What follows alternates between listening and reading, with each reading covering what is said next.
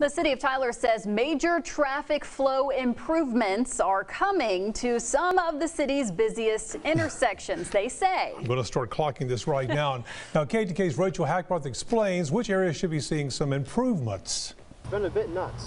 We've all been there before, frustrated, sitting in Tyler traffic.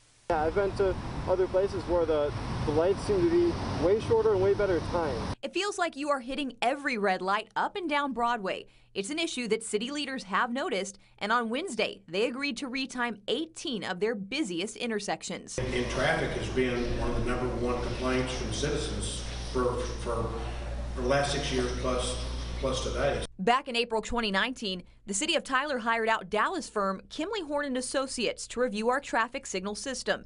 After reviewing the results of that year-long study, council members voted to move forward with a $108,000 contract to implement their suggested changes. The goal and the plan is about 15 per year, but it's kind of like a ball of yarn. As you start unwinding it, you got to find a good stopping spot. So that's why we have 18. Areas that will have their lights retimed include Broadway and Grande, Troop Highway and Loop 323, Loop 323 and University Boulevard. So you spend less time like this and more time without your foot on the brake.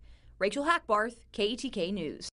Areas like Broadway Avenue and Cumberland Road, Loop 323 and Biloxi and Grande Boulevard and Sutherland, yes, are also included in this project. Something to keep in mind, though, while those major streets will be seeing better traffic flow, they say expect slower delays on smaller streets like Houston or Shiloh.